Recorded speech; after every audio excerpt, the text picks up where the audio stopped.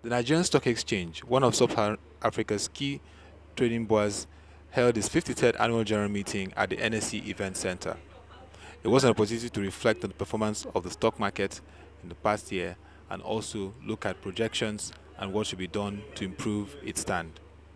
The president of the Nigerian Stock Exchange, Aliko Dangote, spoke on the performance of the stock exchange and its resilience despite the various challenges that it faced.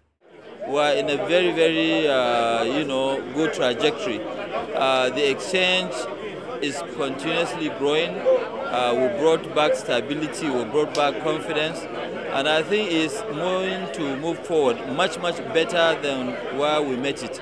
The exchange will move better now with the new council, and I'm sure they are going to build on where we have left. For Mr. Oscar Onyema, the CEO of the exchange, it was a reflection of a strong performance, bullish performance, and also various issues that have come that the exchange has pulled through, proving its commitment and determination to become the leading bourse not only in Sub-Saharan Africa but even in the emerging market index. Definitely going to be announcing our midterm strategy that will take us from 2014 to 2019 in due course. But that strategy is really designed to take us from a transformational phase to a growth phase where we grow not only the companies that are listed but order flow and the kind of outreach in terms of investor outreach and also company outreach that list on the exchange.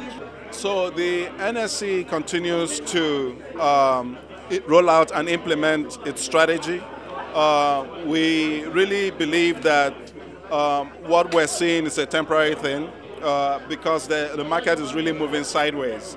And as some of the investor concerns go away over time, you should see the market coming back and reflecting the true fundamentals of the companies that are listed on the exchange.